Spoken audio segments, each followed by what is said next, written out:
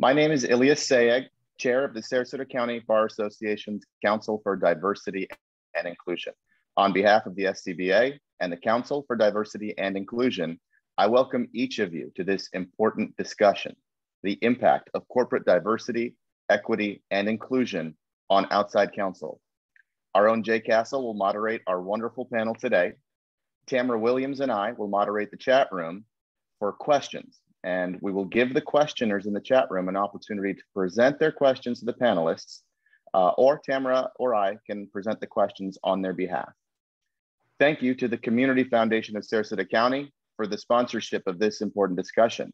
Thanks to their support, each bar member attending this event is receiving a $10 gift card to Panera. And now let me introduce today's panel. Please welcome Jim Stewart, PhD. Dr. Stewart is a professor emeritus at Penn State University, where he was also the inaugural Vice Provost for Education Equity, with responsibility for developing and implementing Penn State's diversity, equity, and inclusion policies and procedures. He has served as a consultant on DEI issues for several universities and the Department of Defense. Dr. Stewart has served as president of the National Economic Association, president of the National Council for Black Studies and the Association for the Study of African American Life and History, ASALH. He is the past president of Minnesota ASALH and serves on the board of trustees of the New College of Florida, as well as several Sarasota area nonprofit organizations. We also have with us Connie Lindsay. Ms. Lindsay is Executive Vice President and Head of Corporate Social Responsibility for Northern Trust in Chicago, Illinois. She is responsible for the design and implementation of the global corporate social responsibility, community development and investments, and global diversity, equity, and inclusion strategies for Northern Trust, and the development of goals, policies, and programs appropriate to the brand and business unit strategies. In addition, Ms. Lindsay provides oversight and leadership to the firm's response to environmental matters, as well as social issues within the marketplace, workplace, and the community. Over the course of her Northern Trust career, Ms. Lindsay has held numerous leadership roles, including Deputy Business Head in Operations and Technology, Group Head in Northern Trust Wealth Management Business, Director of Enterprise Relationship Management, and Manager in Treasury Management Consulting and Product Management. Ms. Lindsay received her BA in Finance at the University of Wisconsin-Milwaukee and has completed the Harvard Business School Executive Education Corporate Social Responsibility Program. She is also a licensed qualified administrator of the Intercultural Development Inventory, and she holds the Certified Treasury Professional designation. We're also joined by Carol Ann Kalish. Many of our Sarasota County Bar Association audience members know Carol Ann. Ms. Kalish is the Chief Legal Officer for the Sarasota County Public Hospital District, which owns and operates the Sarasota Memorial Healthcare System, the largest employer in Sarasota County. It is also among the largest public health systems in Florida, and it includes the 839-bed Sarasota Memorial Hospital and the soon-to-open 110-bed Sarasota Memorial Hospital Venice, which is right down the road from my house, as well as a multi-specialty physician practice group, skilled nursing facility, behavioral health hospital, and a network of outpatient and urgent care centers. Board certified as a specialist in health law, Carol Ann focuses on Florida and federal health laws relating to business and practice of medicine, including licensure, regulation, credentialing, HIPAA, and EMTALA compliance. She also advises the system in risk management, medical staff issues, and managed care policies. Prior to her service as Chief Legal Officer for SMH, she was a partner at Williams Parker here in Sarasota, where she concentrated her practice on health law. With that wonderful panel that we have, I will now turn over to our moderator, Jay Counsel of Counsel Health Law PLLC and Level Mediation LLC.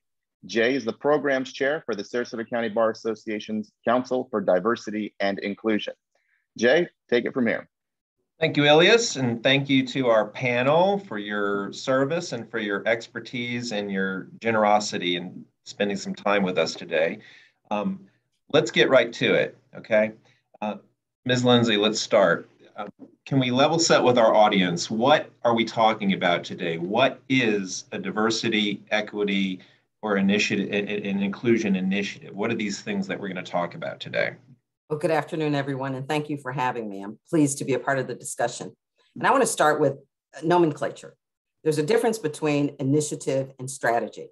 So the work that I've done for years and the work that I do at Northern Trust, we talk about strategy versus initiative. So when I think of an initiative, that's like a first mover on something. We're trying to have an activity that addresses it, whereas strategy suggests that we really are putting together a plan to solve a specific problem or an issue. So for us, it is about strategic imperatives for diversity, equity, and inclusion. And I define those terms in this way. I think this is memorable and tweetable. Diversity is being invited to the dance. Inclusion is being asked to dance. But equity means I get to choose the music to which I dance. So hopefully what we're going to talk about today and share with one another, Jay, really is diversity, equity, and inclusion from my perspective as a strategic imperative. How do we use a quantitative and a qualitative approach to really see change, sustainable change, and where does the accountability lie in each of those areas? Understood, and you're right, that distinction might be subtle for some of our viewers, but I know it's important. Can you expand a little bit on the why does it matter? Why do these words matter? The words matter so much because as we think about ways that we're going to address issues of whether it's biases in any way or any of the isms that we face, how do we attract talent? How do we retain talent? And even in terms of nonprofit boards, how do we relate to the communities that we say we're going to serve? So strategy is looking at it this way. For example, at Northern Trust, we had some hypotheses around why we weren't seeing levels of representation that we thought we should throughout the organization. So our approach was quantitative and qualitative. We looked at 4 years of data. Our hypothesis was that movement within the organization was directly correlated or in some way correlated to advancement, to experiences, which eventually could lead to promotion. And so what we did was we looked at 4,000 moves over 4 years to test the hypothesis that that was true. And what we found was that absolutely those individuals who were being moved into different roles at different times were certainly having more lucrative career experiences, both in terms of the opportunities, the experiences that they got. But what we found was that most of those moves weren't going to women or people of color. And so then we said, how do we impact that? What levers can we pull to really affect that? We did qualitative work in talking to our partners around the globe. We call our employees partners. What was their lived experience at the firm? What were their views on how they felt they were being treated? And so what levers could we pull? And that moved us to looking at how we rate employees, how job postings were handled. All of those things, Jay, became the tactics, and if you want to call them initiatives, but the broader strategy, increase inclusion, because our research showed us that it was, in this case, Blacks, Hispanics in the US and women globally were not having a similar experience, certainly to white males, but overall. All right. Dr. Stewart, kind of following up a little bit and maybe giving a little bit more historical and economic analysis behind what Ms. Lindsay just said, what are some of the drivers behind strategies to try to move the needle for diversity, equity, and inclusion? Well, if we go back in time, I think two of the principal drivers were the issue of underrepresentation of various population groups, including people of color and women in many cases, as well as a historical record of discrimination that was faced by those groups. So the initial public policies that were developed to address those issues involved passing anti-discrimination legislation, as well as in the case of trying to recognize the fact that there were continuing barriers for upward mobility, we created affirmative action programs. And of course, there was a significant effort put forth in terms of developing policies and procedures to implement affirmative action. I think it became apparent as we moved through time that there were issues with affirmative action that required that we look at different approaches to addressing these issues. And diversity, equity, and inclusion has emerged as that strategy. One of the differences between diversity and affirmative action is that diversity initiatives have recognized that everybody's background and experience provides opportunities for us to benefit. Whereas in many cases, affirmative action focuses efforts around comparing the experiences of people of color and women with those of white males. And of course, that created a backlash to some extent. And diversity has attempted to try to recognize the fact that all of us have a role to play in organizations. Okay.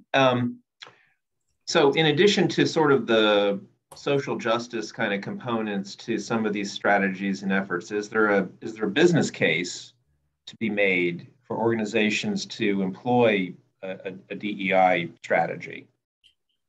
Certainly, myself and a colleague wrote a paper about the rate of return on investment in DEI issues.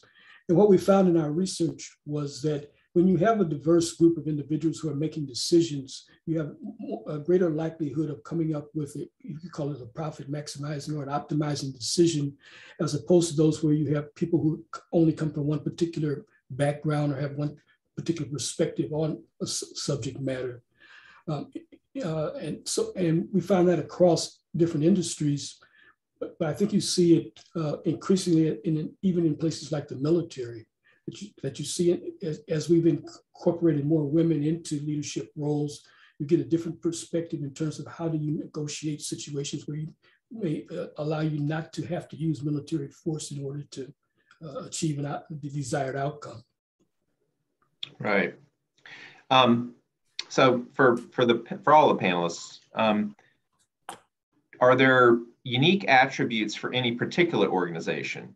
Because we quickly move from the macro to more of a tailored kind of focus when we get to a specific organization. Are there any attributes like its history or its geography or its particular industry or customer base, all those different factors that sort of go into defining any one organization? Do those matter when it comes to what might be the appropriate strategy for that particular organization?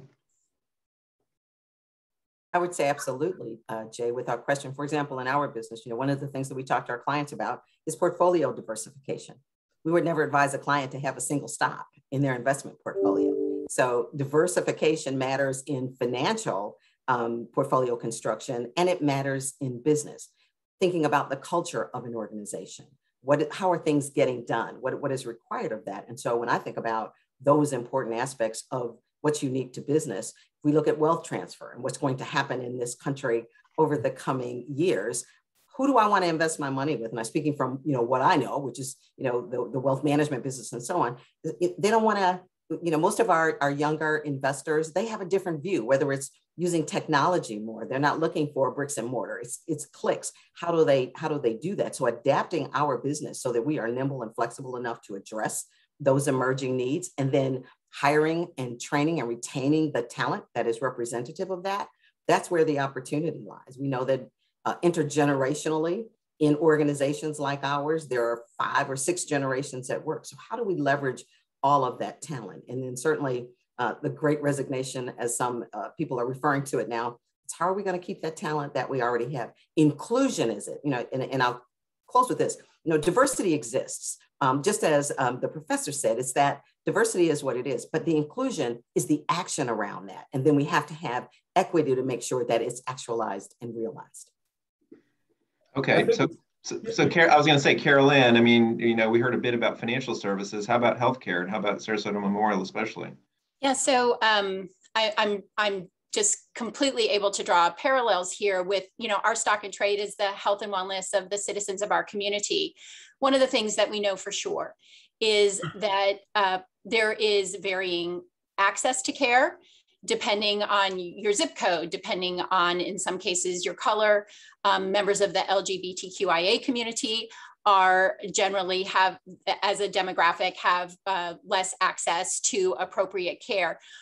Our job as the public healthcare system is to care for all members of our community. And we know that when we have a diverse workforce, that when the folks who are at the bedside caring for people and the folks who are making strategic decisions on behalf of the organization, when that best reflects the community, we can best mirror back that care to the community. So that has financial dividends, of course, to the community, and the health of the community is its greatest asset.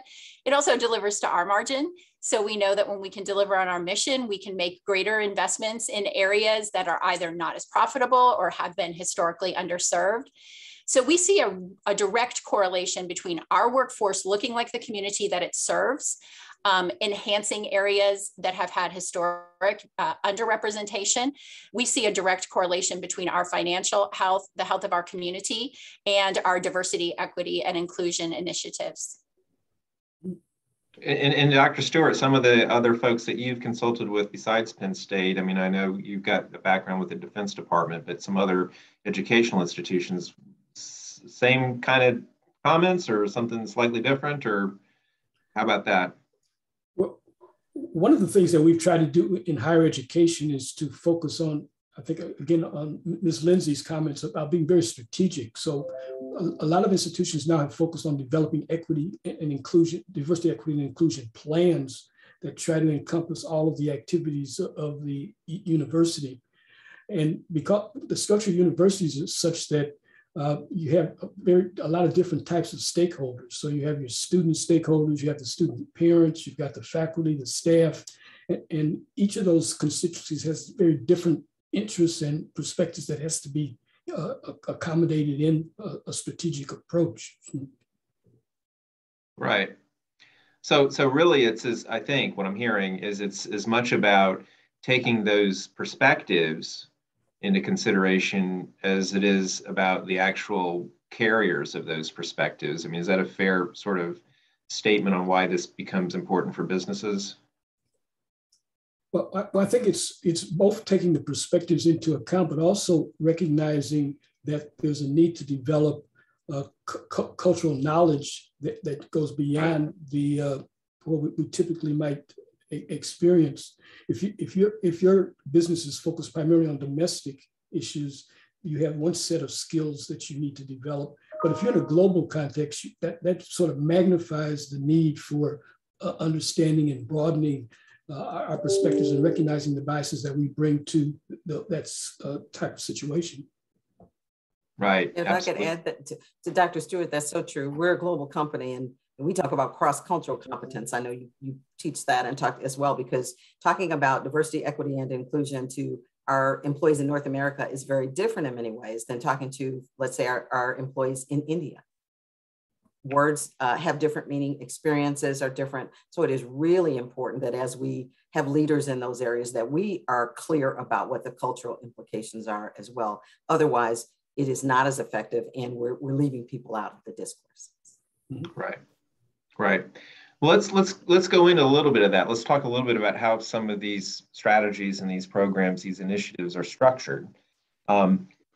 First off, and then these are, as I've learned from you all, these are very carefully designed ideas, and invariably the structure will have some desired effect or impact on what you're trying to achieve, right? So let's talk first a little about what I think folks call internal strategies, internal initiatives. In other words, these are sort of inward looking within the organization. What are some examples of those kinds of inward facing initiatives, and what are organizations focusing on? What are they trying to accomplish when they deploy these kinds of things? I can tell you at Sarasota Memorial, and it's probably helpful because we are such a large employer here, we have internally a diversity council. I advise them. I am not the face of the diversity council because they do reflect the full diversity of our organization. Their job is to create programs, both educational and outreach programs, internal educational and outreach programs, to enhance opportunities to grow our diversity, equity, and inclusion.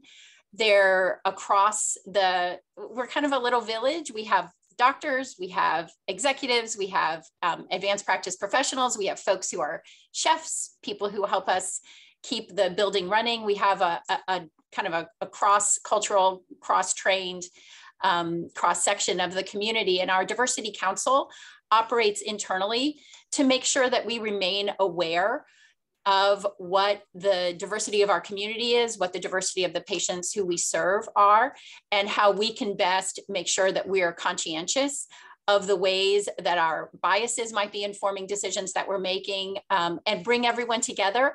I love, Ms. Lindsay, I love your analysis with regard to who plays the music, because I think that that is such an especially good way of understanding that it's not just hearing a perspective or inviting people to the table. It's saying, how are you going to set this table? What is the atmosphere in the room going to be? How are we going to incorporate that? And I think that's what our internal Diversity, Equity, and Inclusion Council does. Jay, I would say from my corporate perspective, I report to our CEO. And so as we started the conversation and talking about initiative versus strategy, and in our world, it matters who and where the power is relative to this. We have business resource councils, or some people call them ERGs. Those are the initiatives and activities. You know, you can have a food celebrated every month or whatever. That is not going to move the needle. So there has to be external and internal pressure. So strategically for us, I'm not an HR person. I have a finance background. So I came to the role that I have today with that business client community perspective, understanding we're a for-profit organization. So for us, that messaging comes from the CEO and I, and the people who report to him. So the three outcomes from our strategy: accountability. What are we going to get done? How will we measure what gets done? And what are the consequences if it is not done? Number two, expanding training and development. What are the skills that we say we think people need? One of my least favorite words that I hear people say is someone is not a fit. And what does that mean? When people say, how can I be promoted? You're not ready now. Well, what does not ready now mean? And then thirdly, it's culture. I think I'll paraphrase, this quote that says, culture eats change for lunch. What is it in our culture that precludes people from having an experience that allows them to maximize their gifts and talents? So it has to start from the top. And yes, the initiatives might be executed through the BRCs or business resource councils or ERGs, but who are those leaders? Who is in that frozen middle that cannot become comfortable with seeing someone in that role that they've never seen before? To see a portfolio manager, for example, who is not a white male, but is a woman of color or a transgender person, whatever that might be. How do you get through those cultural issues? And what are the systems and structures that we need to disrupt, quite frankly, in order to make that kind of seismographic change that is sustainable and endures? And finally, I'll say, in my role as head of corporate responsibility, ESG, or environmental, social, and governance investing, requires levels of transparency that we've not heretofore seen. So investors are saying, what's the diversity of your board of directors? Are you investing in the kinds of things that won't damage, that don't increase climate change? So it isn't just this insular, let's have an activity and hope we feel better, because that's the illusion of inclusion. And it really builds monuments to nothingness other than frustrated people. And so the internal and external pressure that really can, as Dr. Stewart said, it does come down to the profit of corporations. And we're hearing that more and more, and in producing the kinds of reports, looking at stock valuation and so on. So it's that kind of, I get real passionate about it because I've seen it done numerous ways. And the only way to make it happen is people, have to have, understanding that there are outcomes to this, that you're accountable for it. And it's more than just, it's the right thing to do. There's the moral case for diversity, equity, and inclusion, which ties into the business case. So it can affect all things, brand and everything else. It strikes me that metrics rear their ugly head, and most lawyers run away very fast from numbers. But metrics really do play a part here, right? Because, how do you know what you're changing if you don't know how to measure it? So talk a little bit about some of the measures that you all look at when you're trying to define success with these strategies. And as I said, we look at it quantitatively and qualitatively, because we can get married to metrics. And I'm a numbers person. I have a wonderful relationship with numbers, but we can also use numbers as an excuse. And that excuse usually manifests, Dr. Stewart, jump on in here, is we can't find any, right? We have a certain position. And so that's how people can use metrics to really hide behind this lack of initiative or effort or responsibility. But for us, each of our business unit leaders has what we call a scorecard. And so they know how many people are in their business. We've developed some modeling that allows them for opportunities that are open in their, how many people are available for that? What are we looking at? So, first of all, what's your population and the representation of that? What are the opportunities? And then how do we create ways to have good diversity on the slates of individuals who are applying for that. And we review that on a quarterly basis. Our CEO and I co-chair an executive council, and we literally walk through what are the challenges that you have. So it isn't shame and blame. It's how can we help you be more effective in this? Now, we do identify those who might be a little resistant, and that's okay. But we're going to make sure that we are able to measure, quantify, give you what you need to help get you there, and then move on from that. I think having a scorecard is very, very important. And it's also important to have consequences associated with not meeting the objectives. Those can be tied to compensation or in terms of resources that are devoted to the unit. And it becomes very clear that if you, and I think what Ms. Lindsay pointed to is that she reports directly to the CEO. If you don't have that leadership from the top that's driving down to the other levels, then you're really putting yourself in a situation where you're going to fail. When I was in my role, I did not report directly to the president of the university. I reported to another person. So it was very difficult to get the message to the president in ways that allowed him to put pressure on the other units. So it was fortunate that person that I reported to eventually got moved out, and we had a much more successful posture. But it's very critical that you have to have someone at the very top that's driving this initiative. The other thing that we did was to put somebody in place in each of our academic colleges, and there were 10 colleges, that was responsible for working with the leadership in those units to be able to make sure that they had the resources that they needed to be able to implement the strategy effectively. One other thing I'd add, Jay, too, is, our board of directors, we're a publicly traded company. So to your point, Dr. Stewart and Carol Ann, our strategy was presented to the board of directors of our firm. So they too were engaged. So when you think about DE&I governance, it doesn't just reside in HR. It is the board of directors now who know what that strategy is. And so then they help hold the CEO and other leaders of the firm accountable as well. If I could comment for a minute on, so we have the internal work in place to try to make sure that our workforce reflects our patients and our community. I'm also a consumer of legal services because as the chief legal officer, it's my job to engage outside counsel on issues that I can't handle internally. I have a kind of a small staff, so I do use a lot of outside counsel. Some of the folks that I work with are on this call, and they've gotten the calls from me. There's a very, very talented attorney who was the chief legal officer at Brigham and Women's in Boston. His name is Brent Henry. He's amazing. And when I first came in-house at Sarasota Memorial, I happened to listen to him talk about the role of the chief legal officer. And one of the things that he told me that I found so compelling was use your power to make the change in the world. And it had not occurred to me because I had been outside counsel that in my purchasing power, I had the opportunity to call upon folks who reflected what our organizational ethics were and what our organizational commitment to DE&I was. And so when I am talking to outside firms, I ask them to provide me a copy of their DE&I policies or to point me to where on their website their DE&I statements live, and have conversations about their commitment to inclusion in their workforces. And I'm sure for folks on the phone, that probably is maybe something you haven't thought about, but as people who are selling legal services, I think it's really important when you're dealing with inside counsel to understand not just what you can provide to them in terms of your incredibly good skill as a lawyer, but how you can advance their mission by matching your ethos to what the organizational ethos is on these really critical issues like DE&I. Well, a nice segue, because we kind of move from the internal sort of inward facing initiatives to what I would call external facing sort of vendor relations kinds of issues, other outside constituent relations initiatives. You've given an example, Carol Ann. What are some other examples of how organizations try to encourage their vendors, which include outside counsel, to better reflect their ethos?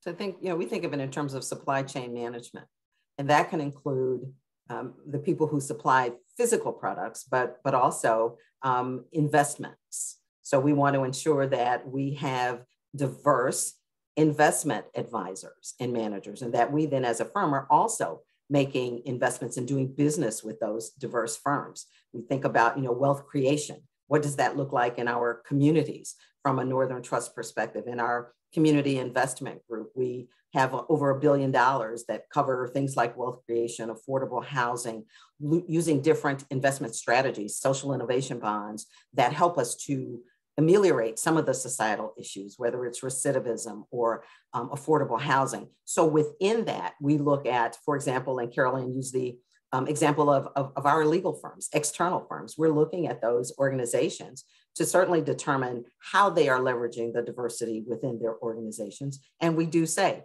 we need to show evidence of that. And we did some strategic work and did a survey with several of our outside providers or business vendors to look at the diversity, had them respond to a survey. So they understand that we are looking at this, it makes a difference, and that we will make decisions accordingly based on their ability to show inclusion and how that works in their organizations. And as I said before, our key stakeholders, whether it's shareholders, community groups, or whatever, they care about that as well. And we have to show evidence and have proof of that, not just whether it's just the performative allyship that I often see. We'll say all the words, but people aren't doing anything. But if we're talking about we're allies with certain communities, we have the proof of that, there's evidence of it.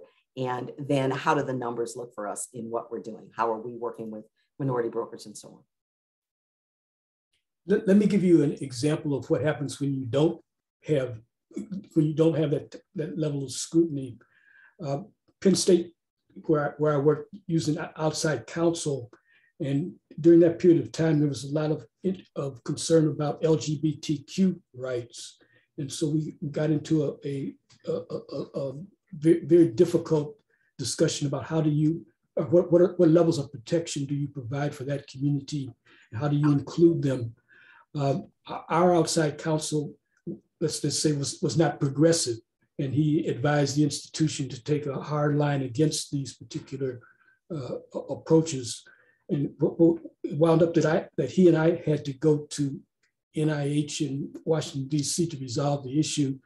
And let's just say he got a lesson in terms of what DEI actually means. So you really do have to make sure that when you are looking at outside counsel or any other outside supplier, that they really do understand these issues and they are in alignment with your organization's goals and values. So important, Dr. Stewart, because we do depend on our legal partners to help guide us through this, right? Because one can go in one direction and then it becomes exclusive to another group, and that's an issue as well. So mitigating the risks, for example, if you're talking about having diverse slates, it is legal to have diverse slates, or what some refer to as the Rooney Rule, but you can't exclude a total group because of that, right? And that's, the attorneys have trained me on that really well. And so it is important, as you talked about, Dr. Stewart, if you're going to engage a law firm or something, that they understand the nuances of these issues. For our firm, for example, we have to comply with EEOC and produce a report. It's really important to understand that from a legal perspective. And then finally, I'd say also internally, as we work through things like identification, in certain parts of the world, you're not going to be able to self-identify perhaps as you might in other areas. Do the HR systems that you utilize allow employees to identify, whether it's racially, ethnically, or LGBTQ, or any of those things, and how important that is for individuals in those organizations to be able to identify themselves? That allows them the level of comfort to know that they matter. And then, quite frankly, if we're going to hold people accountable, we really need the data, right? So that we know, how people identify in all those ways. Right. So there are a number of our listeners, I think, myself included, who would be interested in trying to align our firms better or more closely with what you're saying. But sometimes I think people struggle to just take the first step of, sort of, where do I begin? So do you have any advice for folks who might be in that position of what they might do to better align themselves as well as their firms with what you are looking for from an outside law firm? I'm sure Dr. Stewart has a view here as well. But I think first and foremost, it is looking internally. that self-assessment that you're doing. You look at your own team and how inclusive is your own team. Secondly, how informed you are about the issues that relate to diversity, equity, and inclusion. Not representation is important, but the way different laws globally might affect that. And what I look at is, when you come and have a conversation, how comfortable are those individuals? Are they just coming at it from a first do no harm, which we know that is true, but it isn't just you keeping me out of legal trouble. A real effective DE&I strategy means we see the opportunity to grow business, to have our firm become a place where people want to work. So I do want you to keep us out of trouble legally, but I also want to believe and have you demonstrate to me, you understand the issues, the risks, the challenges, but also the opportunities that come from having an inclusive workforce where you're leveraging diversity, thinking about the products, the way you represent your brand, all of those ways to determine the effectiveness of it. And that's one of the ways, or several of the ways I think that law firms can really support and be used. I think that it's important to look at best practices. So if you can identify an organization that's doing a good job in this area, to get information and adapt those practices to your organization, that's one strategy. I think another is if you have been successful in developing a diverse workforce, to utilize the affinity groups that exist in many organizations as a resource to try to help to educate the entire organization. One of my daughters is a lawyer, and she's part of African American Affinity Group, and they've been very successful in staging events as well as informational sessions that are open to all of the members of the firm. And just as a member of our local community, I know that it has often been said, and many of you know, Sarasota is one of the least diverse communities in the entire nation, surprisingly so. I'm kind of hoping that the data that comes out from the most recent census will show that we've moved the needle a little bit, and hopefully Sarasota Memorial has been part of moving that needle. I want to give credit to the Sarasota County Bar Association for having an awareness of diversity and equity and inclusion, and having scholarships for law students that are related to that make give folks an opportunity to grow up in the Sarasota legal community, starting at kind of that baby stage as a baby lawyer, and see themselves and envision themselves as part of the Sarasota community. I would encourage the Bar Association to advance that. I know that I'm not the only organization in town who has the opportunity to provide internships for legal students. And I love to be able to do that. I don't have it in my budget. And so the Bar Association has sponsored their educational requirements. And don't get me started on internships as an educational requirement and how inequitable that can be. But I'm happy to try to support that and an opportunity for folks to see what a diverse employer in Sarasota looks like, what the community looks like from inside the C-suite. And I think that that's probably a way that a bar association can help grow an entire DEI atmosphere within a community, is to really work to grow the folks that you want to attract. We have, many of you know, a GME program, a graduate medical education program. The clinic that they operate out of, we chose to locate in a historically underserved area of Sarasota to grow doctors and access to healthcare in that community. And the person who runs that program works really hard to recruit non-traditional medical students and those who have shown a commitment to DE&I initiatives in their medical school training before they come out into their residency program. So I think that kind of, to borrow the expression, just to be the change that you want to see in the world, to grow folks into your community and welcome folks into your community and give them opportunity and hope for their place. I think that hopefully we're doing that. I like to think that I'm doing that. And I think that for other members of the Bar Association, you guys have shown a commitment to that through the diversity committee, but I would invite even greater expansion of that.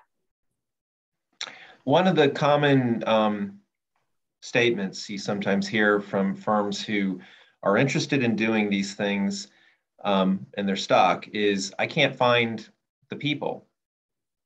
What do you all have to say about that?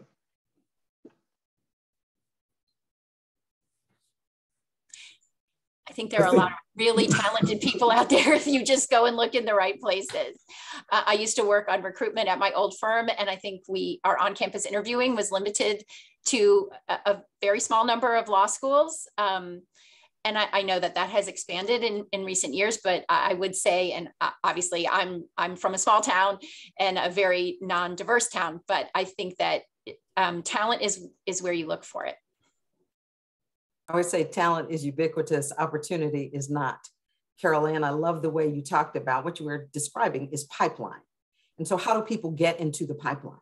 How do we recruit? Typically, folks recruit or talk to people that they know, people who are most like themselves. And so what is required if we're going to even embark on a journey of learning to be more inclusive? It requires us, A, to have empathy, to be able to understand someone's story without judgment. B, intellectual curiosity. Are we asking the right questions? And I believe a more beautiful question always gets you to a more beautiful answer. But thirdly, Jay, when I hear people say, I can't find one, my own practice as a professional and an executive is that I have a pipeline. I have people that I know and talk to, and I go out of my way to make sure that I know where other talent is. Within our organization, we're looking at that pipeline all the time, but I would go back to what are the things that are precluding people from even being identified? How do we talk about talent within the organization? If I'm describing an African-American woman, what words am I using to describe her talent juxtapose a white male? Are we looking at only certain schools? And I know how important education is, and it doesn't mean in any way the soft bigotry of low expectations of saying, if I introduce diversity, how will that lower the talent pool? But it really requires that. First of all, the acknowledgement that we need to look in different places. Carol Ann, I love the idea of, we can't be what we can't see. So how do we start initiatives or programs early on in the process that help young people in communities that may not be in the ones like we live in today, that know that it is possible to do that. It is possible to see, people in various roles, and they can do that. And then for us as leaders to make that happen, for us to be comfortable with being uncomfortable and asking those questions. Why are there no women or people of color or people with disabilities or military experience, whatever that might be? But it requires an uncommon level of courage, and for us to become uncomfortable doing that. And so Jay, whenever people say they can't find, I say you're looking either through the wrong lenses or in the wrong places. And then I come forward with a way to help you think differently about that. I also think there's a bias in a number of organizations regarding where you get your training.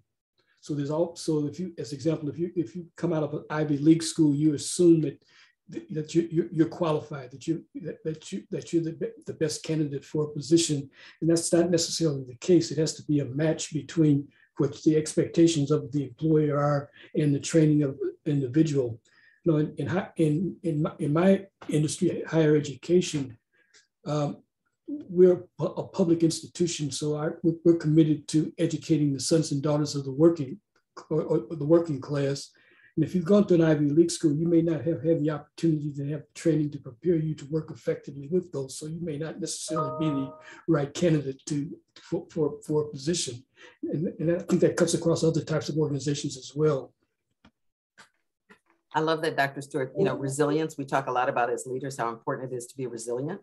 Oftentimes individuals who have gone through the most diverse, difficult circumstances and get education are more resilient, because the expectation is that you work through issues. You have the kind of ability to look at difficulty and rebound and do that sort of thing. So that resilience, you're right, Dr. Stewart, is we look at different places from which people come and how they're able to navigate challenge and difficulty. Right. I mean, that you just identified something that I've never seen on any employer checklist I've ever seen, right? Resilience. I mean, there's no box to sort of interview someone about that issue that I've personally ever seen. So I think all of this is, to me, it kind of takes us full circle back to sort of where we started, right? Which is understanding your organization and your customer base and your investor base, all of the things that drive the business. How do they relate to this effort, going forward? I mean, are you finding the right candidate? Or are you just defaulting to what you have been told is the right candidate or the right pedigree? So as a practical matter, And Carolyn, maybe you can talk to this within the community and within the state. I mean, what are some opportunities for folks to kind of break out of the same old to try to expand their pipeline?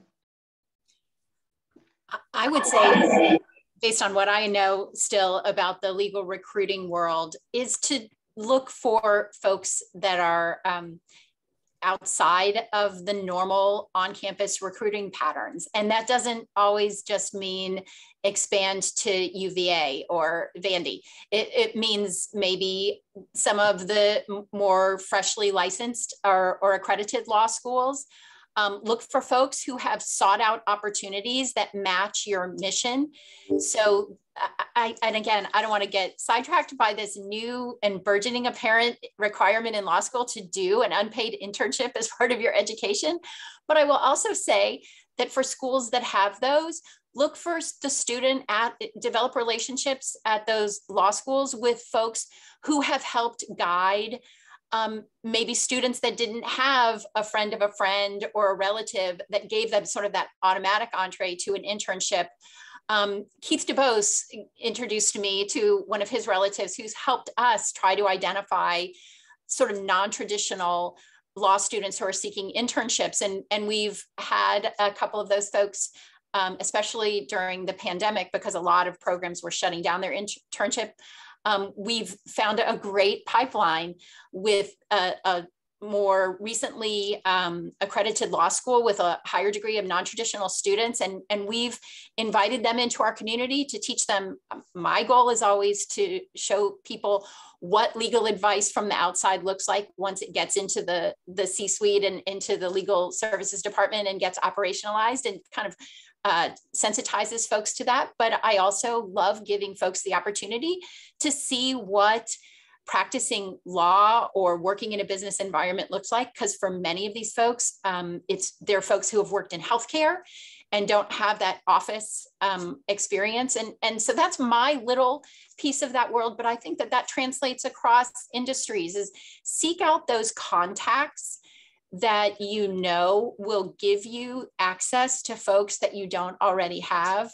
Again, I'm so lucky because we have Keith DeVos, whose sister-in-law or cousin-in-law is part of a law school program. And that was so easy and so great for me. But everyone knows someone like that. And everyone knows someone, I mean, everyone on this call knows Keith DeVos, and they can call his sister-in-law or cousin-in-law. But I think that really exploiting the non-traditional resources in strategic ways that give you access to talent that you wouldn't find by turning over those same rocks. You're going to get great talent by, like, you know, I got recruited by my former law firm because they went the traditional route, and thank heavens for that. But I think really looking for the non-traditional route is a way to actualize that vision.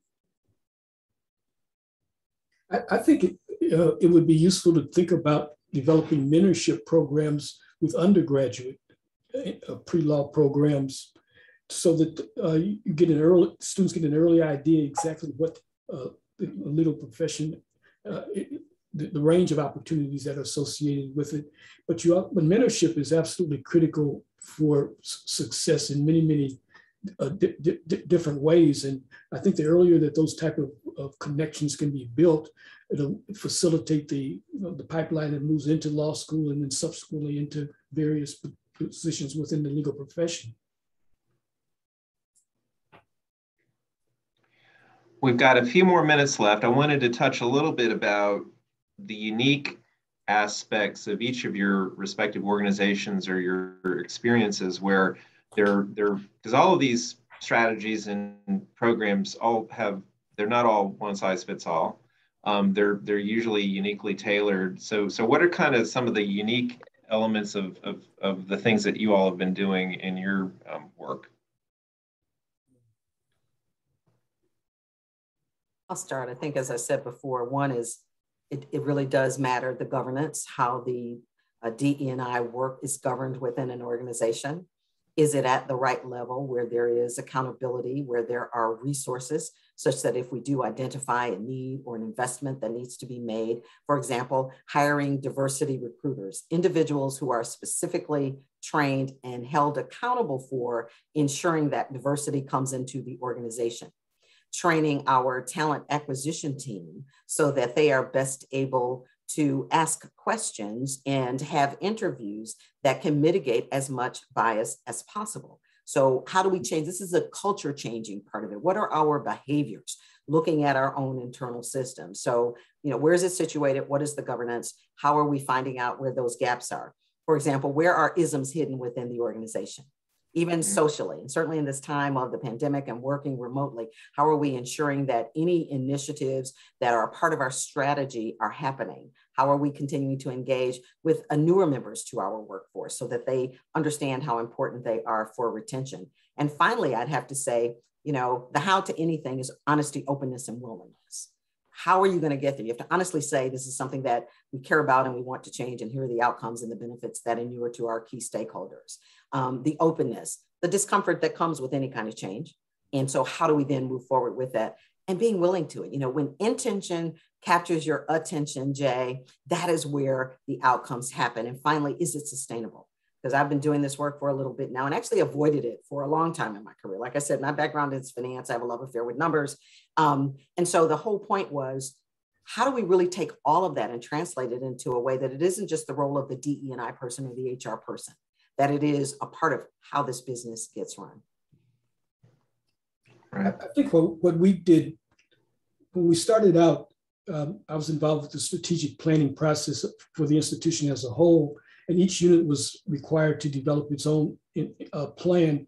And what we found out was that DEI issues were marginalized and often not even discussed. So what we had to do was to implement a diversity strategic planning process that paralleled the overall strategic planning process to force institutions to recognize that there were complementarities and opportunities there. But over time, what we've been able to do is to integrate the two so that now strategic planning encompasses this in the same way that Ms. Lindsay is talking about, that it's recognized that it's an integral part of what we do and what we want to become. Is that, so let's talk a little bit about where this is moving, right? Because I think we've talked about sort of historical perspectives and kind of where we are today. And I think that's a nice sort of segue into what I think is happening. Is there not a convergence of the sort of separateness of DEI kind of work and the real work, if you would, but the business of the organization? Is there not a convergence of those two things so that at some point we see that DEI lens, that focus is just embedded within the underlying business processes? Is that a fair statement of where we think we're heading? And if so, what are the obstacles to sort of realizing that? I hope that's where we're heading. I would love that. I think that the greater the DEI, the greater the benefit to society as a whole. And as someone who's in the business of people being well and happy, that's better for us as an organization if our community is more diverse. I think that there's a great deal of criticism of the fire hose of information that is out there. But from my perspective, I believe that it is much, much harder for people to hide their implicit biases. I think that the wealth of information about the actions that people take and the scrutiny that happens in the public square now, because the public square is ubiquitous, I think that is going to push these issues to be, 2 years ago, I had never heard of ESG. We're a public company, so we're not publicly traded. We're a governmental entity. But now we have people asking us about, even though we aren't required to have ESG metrics because we don't do any kind of financing or stock trading or anything like that.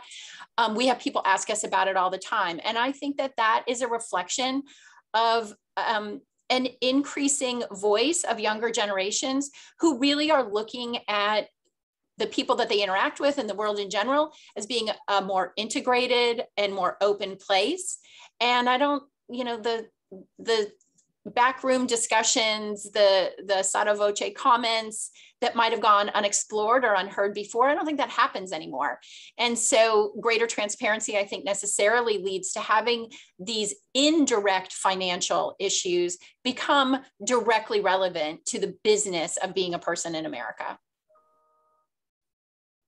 I think there is a convergence. And Caroline, as you talked about ESG and why that's important, we have ESG strategies in our firm. But it's very, very difficult, Jay. I don't think that there is any assumption that we're on a glide path to where all of this is going to work out fine. I think if we look at where our country is today, there is tremendous backlash. There is tremendous confusion. And so I think the work has to continue. We have to be candid and honest about that. But for those of us, I use the term with my team that we're really Jedis, J-E-D-I. We are Jedi warriors for justice, equity, diversity, and inclusion. And so that's our approach to that. But it really is equally as challenging today. I think there is a convergence, and you're right, Caroline. What's driving that certainly is ESG from an investment perspective and what that means. There are environmental issues that inure to people in communities that are hurt more by that, and then the health consequences that manifest as a result of that. Social issues, that's the inclusion that we're talking about today, and then the transparency that needs to happen, which comes to that G, governance. How are organizations managing themselves? Can you see their commitment to DE&I, not just in window dressing or the Noah's Ark version of DE&I, as I refer to it, two of these, but is it really a part of their strategy? So, we're all in this together in terms of moving that forward, and I commend those who are participating with us today and listening and observing, because it is the work. We become comfortable with being uncomfortable. We hold ourselves accountable, but there's also just the moral decency of it all, that I'm worth more than the value of what I can produce. And so therefore, to measure me just based on what you see as the physical manifestations of whom I am as a human is wrong. And that's the part of the work that I think really gets to the heart of how we make that kind of change. I think there's no question that there's going to be pushback. And I think all those of us who are committed and understand the values and benefits associated with DEI simply have to stay the course and try to communicate and help people to understand. I've served as expert witness in several discrimination cases that involve harassment in the workplace, and given the current political climate, those things are likely to increase. But we simply have to face them head on and try to move forward. Okay, I think we've got a couple audience questions now. If we could go over to that, Ilyas. Sure, we've got Alan Perez. Alan, I'm spotlighting your camera. Here you go.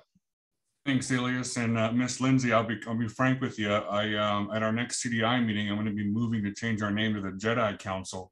This is so cool. But I was wondering, would you, any one of you, first of all, thank you for spending your time with us today. Would any one of you be able to share a failure, something, an event where you were trying to implement a DEI principle or a policy, or just having a conversation and were met with a failure, and how did you navigate that?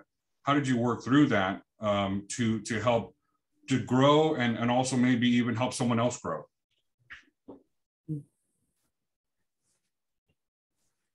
Well, I mentioned earlier the conflict that I had with external counsel regarding the LGBTQ question. And again, in that situation, both the president and the second in command were supporting the external counsel's interpretation of. So what I had to do was to convince them that we needed to go to Washington, D.C. to resolve the issue. And when the issue got resolved in my favor, then that created a sort of a mini cultural climate change in terms of helping them to understand that they needed to develop a better understanding of DEI issues and to appreciate some of the expertise that some of us were bringing to the table. I think for me, in the work, we've had several of our managers, people talk about the frozen middle, the individuals the people at the top who are saying, thou shalt. And then you've got the people in the middle who actually execute a particular group where the manager, Dr. Stewart, as you said, was just resistant. Just had this view of, if everybody just worked hard, we'd all be great. So just work harder at being great. And the person was just not going to be moved from their position in terms of their views. And so through the accountability, the data, and the metrics, we move them along. I often say we help them find their destiny elsewhere, because sometimes people are just not going to change. And if we're true to this, we have to then make examples of individuals, or show that we're really serious about inclusion.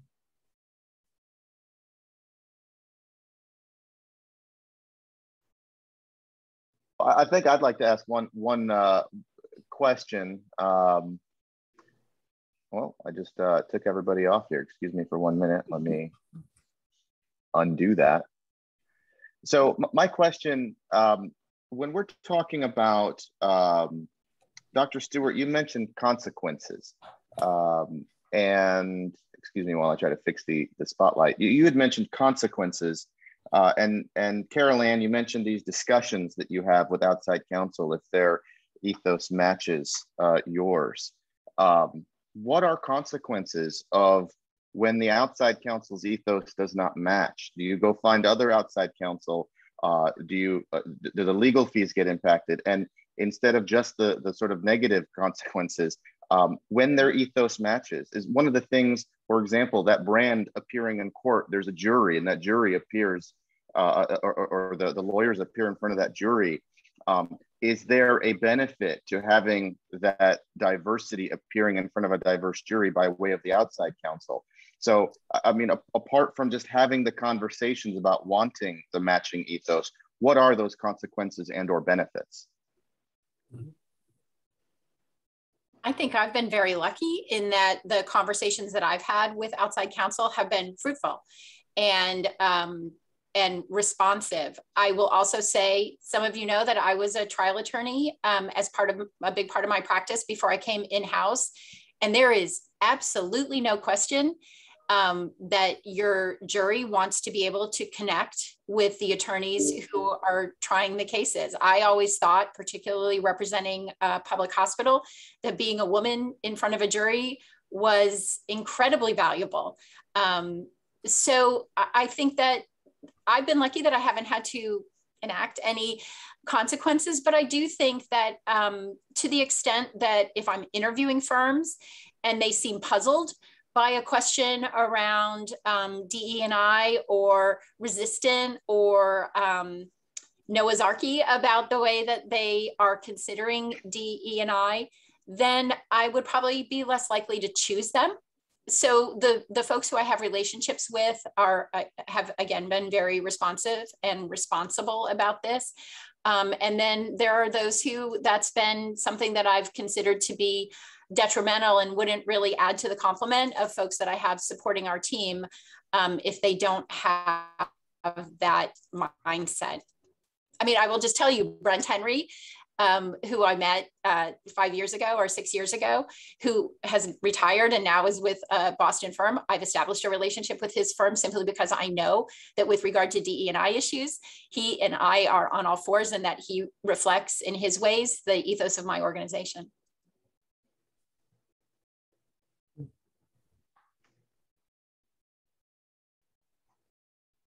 Well, one more question. Dr. Stewart, you mentioned the paper that you had published. Where can we find that paper if that's something we can make available for our bar members to view? I'll send you a copy that you can distribute. Perfect, thank you. Mm-hmm. And Jay, I think that's good on questions as we're running a little over 1 o'clock as well. We are. I thank everybody, and I'll turn it back over to Ilyas for his final closing remarks. All right. Well, thank you everybody for joining us. Thank you to our wonderful panel. That was a deep discussion, and I've been chatting with a few people. Everyone's very appreciative of just how informative this discussion was. I think from the perspective of our Diversity Council, our Diversity and Inclusion Council, in a smaller community that's working so hard to get more diverse, these voices that we just heard today, these perspectives that we just heard today were very important for us to understand how to move this needle forward. And in a, I think in a discussion we haven't really had before about how it impacts outside counsel. So It's a multifactorial issue. And I appreciate these perspectives we had today. I thank everybody who joined on the call to listen to this discussion. We'll continue to have these town halls. We'll continue to have these discussions. Carol Ann, Dr. Stewart, Ms. Lindsay, thank you so much for being part of this. We hope you'll continue to be involved with our Bar Association. And again, thank you to everybody who joined today. And we look forward to continued efforts for diversity and inclusion in the Sarasota County Bar. Thank you.